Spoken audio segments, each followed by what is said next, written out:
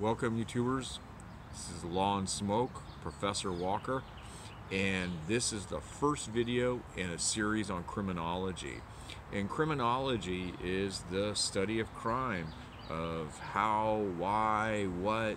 We're really trying to understand crime, understand why people do what they do, why criminals commit crime, why the police act the way they do, why judges, why the system is the way it is.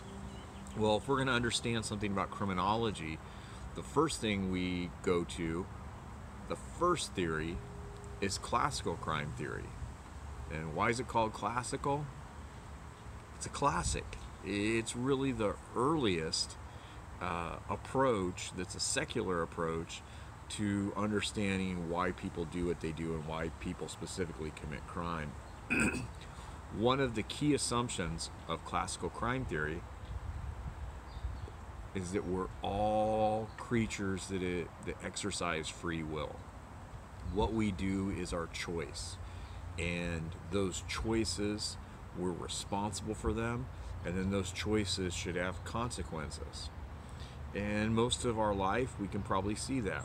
We see the choices we make and the consequences that come from that. So, if I believe that everyone in society has free will to choose what they do, it's then fair to have a criminal justice system that punishes according to an expression that we've all probably heard or used, that, hey, you do the crime, you do the time, right? Something like that I'm sure you've heard before. And that's really the American justice system right there. We're responsible for what we do. We get caught, we go in front of a judge issues us, if we're found guilty, a sanction, penalty, probation, prison, whatever. We did the crime, we do the time. We're responsible. Well, one of the key things to this theory is there's something, we call it a hedonistic calculus. And Jeremy Bentham, philosopher who is a utilitarian thinker, where he believed this utilitarianism, that policies and whatever we do as a government or other institution should be designed for the greatest good of all.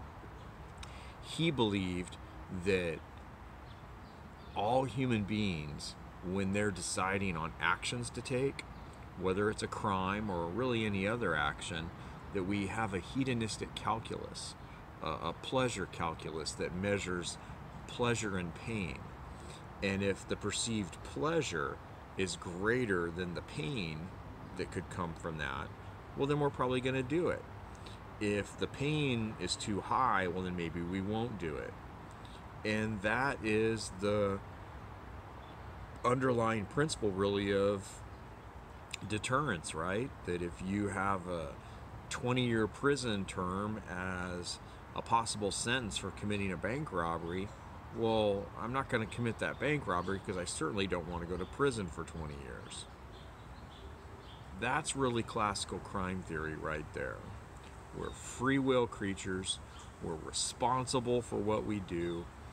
We make calculations in our head, pleasure versus pain. If the pain is too high, we won't do something. If the pain's not high enough, maybe we will. So criminal justice policy based on that makes sentences that should be commiserate to the crime committed. Murder, death sentence, life in prison. Robbery, down here. Sexual assault, maybe somewhere up here. And then we get down to really low crimes where then the punishment should be much lower. Another key person, we mentioned Jeremy Bentham.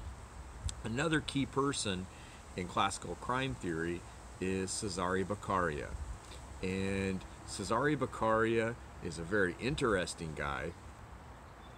Beccaria wrote a book called On Crimes and Punishment, or an essay. And in that, he laid out a lot of his ideas of this classical crime theory and how this should be used as an approach to the justice system. And this was in response to just the corruption of the system in his home country in Italy. And some of the things that he came up with is that he thought laws should be simple and clear. Laws should reflect a consensus of the population, because then if a law doesn't have the backing and support of the population, then that would probably be an unjust or an unfair law. He believed the public should be educated and educated about the justice system, and he was a huge proponent of eliminating corruption, eliminating favoritism, having a justice system that was equal to all. And he also believed that we should not just punish offenders, but we should reward virtue in society. And classical crime theory, it's really, again, it is the basis of the American justice system.